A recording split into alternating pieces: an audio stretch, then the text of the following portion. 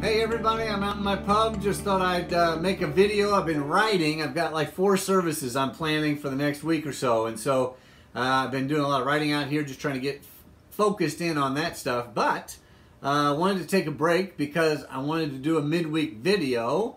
And I can't send it out on Thursday, which is what I typically do. And you get the information I want you to have right now. And the information I want you to have is this. We have an Ash Wednesday service at 7 o'clock. On Ash Wednesday, that's tomorrow night. Maybe tonight you'll celebrate with a Fat Tuesday meal or some big festive party that you have. I don't know what your tradition is. I don't typically do that, but maybe you do. And that'll set you right up for an Ash Wednesday service, 7 o'clock at the church tomorrow night. Hope you'll kick off your Lenten season with us at Ash Wednesday. We are not, as I think I've mentioned a few times now, not going to have Wednesday services throughout Lent. We won't have another service again until Palm Sunday that's related to Easter. Then, of course, Holy Week, we'll have a Maundy, Thursday, Good Friday joint service. And then we'll have, of course, an Easter service. So, 11 o'clock, normal time of worship on Easter Sunday. So, we'll give you more information as we move through, but Ash Wednesday is tomorrow. Hope you'll join us, 7 o'clock. Second thing is the Thursday Faith Study class has been canceled. I've got a funeral due tomorrow, and so I will not be available to meet. So I want to make sure everybody got word about that. And if I send that on Thursday, it too would be too late for people to actually know. So making sure everybody's well informed. Now let's see, the last thing I wanted to mention was when I asked what people might want in the old creative midweek video, you might remember I said I'm not sure I'm going to do it. And so far I haven't, but I did remember that some people said one person said that they would like for me to comment on current events going on in the world. And so I'm going to comment on the Russia-Ukraine crisis. And I guess I'll use just an analogy, the way I view it, I guess. Maybe that's helpful if you hear how I kind of have my perspective on it. And so I'm going to offer that to you.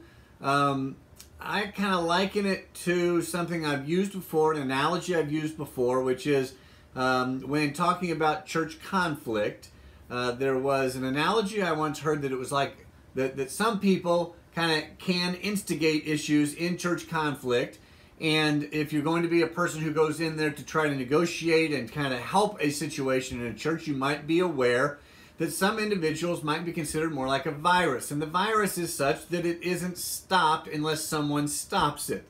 In other words, a virus has to have a host, kind of like the coronavirus. It has to have a host, and it will keep on taking and taking and taking and taking and taking, and will not what's called self-regulate. It can't self-regulate. It needs a host, it starts to take, and as it takes more and more. It's not unlike cancer. Cancer has to have a host, and it will keep on taking more and more and more unless it's stopped. In the case of the virus, we of course use masks and we use the vaccines to stop that virus. In the case of cancer, we of course use chemo and radiation and other treatments to help stop the cancer from spreading. In the case of church conflict, we all have to be strong enough to be able to say no when someone is bringing up something we know is detrimental to the church. And I mean being divisive and pulling people apart. That's kind of how I understand this Russia and Ukraine thing.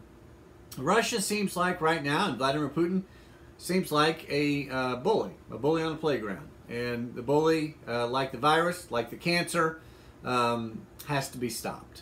And so I think in my view, always the first options are peaceful solutions, and then ratchet that up with sanctions. I think is important for us to do to make it very difficult for them to continue to be people who are kind of imposing their will. Remember my 11th commandment, you cannot impose your will on another by force, manipulation, exploitation, or deceit.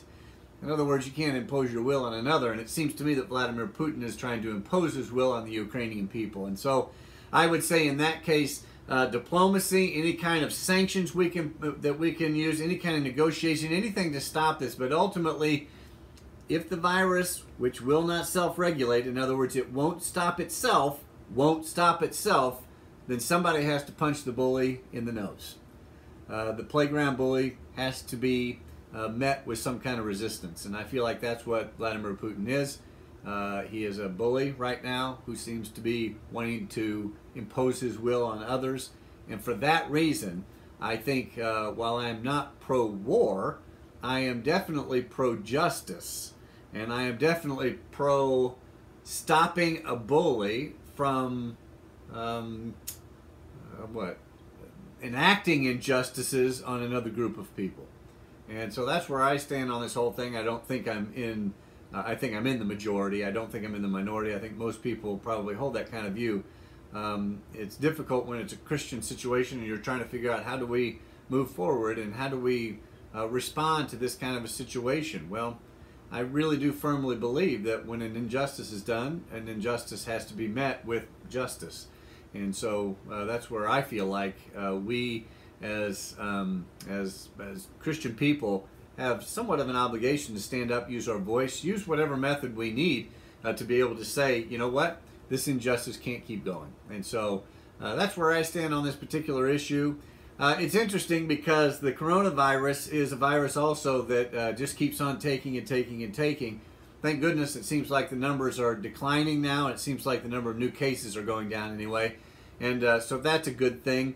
But I still would say, you know, I'm such an advocate for getting your shots and for wearing a mask in certain situations now, because it is the one thing that stops a virus that will not stop itself. It will not voluntarily stop. It has to be stopped. And so it's kind of the way I feel about the virus. Get your shots, get your vaccinations, make it happen so that this thing can be stopped. Otherwise, it'll just keep on taking and taking and taking. I think the same again for Vladimir Putin. If we just let him go, he'll keep taking and taking and taking. So anyway, that's my comment on what's happening in Ukraine. I think more than anything right now, what we can do from our vantage point is to pray and pray and pray some more. I do believe that that makes a difference. And that whenever we have an opportunity to raise our voice in opposition to injustice and do what we can to help stand up for justice and for people who maybe are more vulnerable, we need to do that and do it as best we can and as forcefully as necessary. So anyway, that's it for me and the video. Remember, Ash Wednesday service, 7 o'clock, a great way to kick off Lent, a great way to reflect on yourself, your relationship with the church, your relationship with God, your relationship in your faith with Christ and the Holy Spirit. Be reflecting on that during the season of Lent and get that started off with an Ash Wednesday service, 7 o'clock tomorrow night at Fourth Presbyterian Church in the sanctuary. Until then, I hope you have a blessed remainder of the week and go forth in Christ.